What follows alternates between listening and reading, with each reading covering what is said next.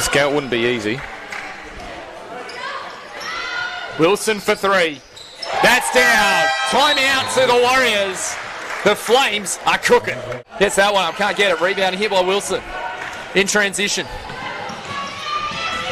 Wilson guarded here by Windsor. Just pushed her away. And they got the and one for the 4-point play. Perkins drives up. Can't get the finish against Keenahan. Now Basham again. Will she continue on? She's got the hot hand at the moment. Finds Wilson. Knew exactly where she was. And Wilson drops it.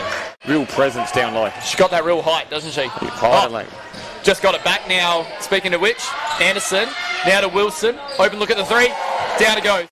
That sort of sets like a stagger screen of sorts with 2 or 3 players between Ellie Wilson. That won't stop her because she'll flick it across to Basham. One-on-one coverage. And that cannot happen, Scotty. She did? Okay. That's good. We'll count then. 23-39. We're good then. Margin 16 points. Flames. Wilson again. Kerridge with it now. Out here to Anderson.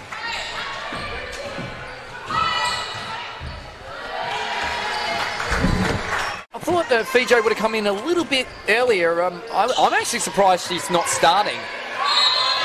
Knowing what she's capable of. Wow. Oh!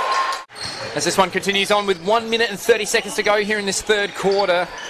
Flames starting to put a couple of their bench players. This Wilson just continues to light it up.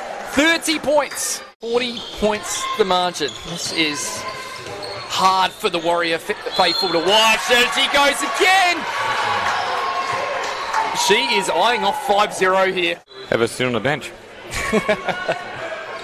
But it's also the shots she changes. She changes a lot of shots near the rim. It's that length, isn't it? As you talked about, as length from Tara Girardi.